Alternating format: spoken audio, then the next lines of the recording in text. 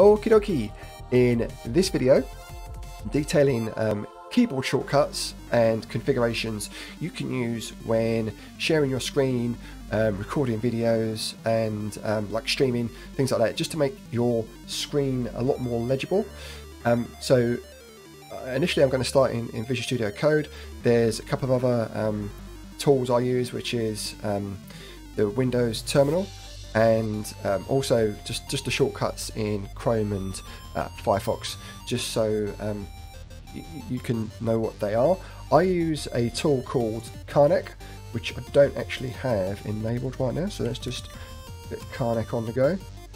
And so if I do up and down here, if I do Control Shift up and down, yeah, you'll see in the bottom right hand corner here the sort of keyboard combinations I'm using. You can also do that with VSCode as well. So in my keyboard Keybindings, so this is, I've always found this tough to find. So if you go preferences, so that's Control Shift P to get the command palette up, and then search keyboard shortcuts, and then JSON. There's another one in there which I always get confused with. So this one here, this is for a lot of the stuff which I've already detailed in a previous video about you know, making VS Code yours, configuring it how you like. I'll link that in the description, but there is one down here which I discovered recently, which is not Collapse Explorer folders, but it is nice, that one. This toggle screencast mode. So if I do Control Alt S and then Control Alt C, I'll find Control Alt S, Control Alt C, you see him pop up there. But then now you see when I click on the screen, there's a little halo around the pointer, and any sort of keyboard movements I do now are recorded in VS Code as well. That's a really handy one if you're sharing your screen. So the ones for one other one is the zoom reset. My cat.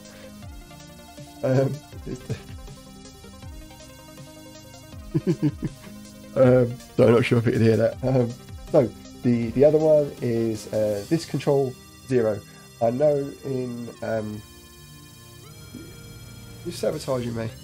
Seriously, right? I know the it used to be Control 0, but I have found it doesn't work on what I'm using it in Windows. So I've just put this in here. This define key binding here, this like macro, this is where you can sort of put in any key combination you want, and it will, you can say that, and then you can put in your command and anything like that. It's really a really good tool for sort of adding your own little custom key bindings to VS Code.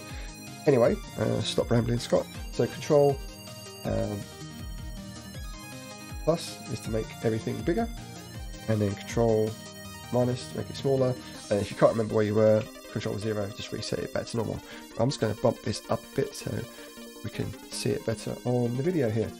Okay, so I think that's it for Visual Studio Code, really. Let's just take a look at that compared to Visual Code Insiders.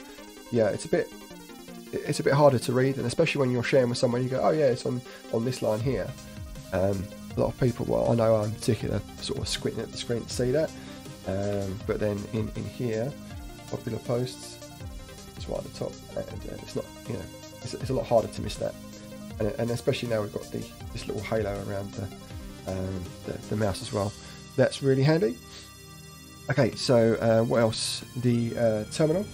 So the terminal, I think it's the same, Control plus to make stuff bigger, and Control 0 to reset it. Yep, there you go. And then Control minus to make it smaller. So you'll find these in the settings of Windows Terminal. If you use something like Hyper, there's, I think it's the same thing, it's Control comma, and it'll open up the settings for you. This panel here, this is quite new. It's in the preview, and I've got that set to the keyboard shortcut. But gotta get that in here you can have your general key, your general layout. Where is that? Here it's font size. You can set that in your defaults. for your terminal. And then also I think I have these set down here. Themes. I've also made a video on sort of configuring Windows Terminal as well. This is not good to look at. Font size. Yep, so I've got these in actions. It's more just keyboard shortcuts again. And then this one here, I'm just doing Control equals because it's Shift to do the plus, and then Control minus to make the font size bigger and smaller. Okay, so that is your terminal. That is your terminal and your VS Code. One last thing, it's the same again for, let's say, a web page. So let's go to scottsburns.com. Edge. So this is in Windows Edge, but it's just the same as Chromium. Control plus, bump up the size, and then you can reset it here, and then sort of Control minus to make it smaller. And let's just do that with Firefox as well. Firefox handy. Spin up Firefox. Bring over the screen here, and scottsburns.com. It's the same as Control plus, Control minus, and yeah, Control 0 to reset it again. There you are. So hopefully that will help you when sharing your screen with other people and trying to make sort of presentational content like in this video. That's it for this one. Thanks a lot. Bye bye.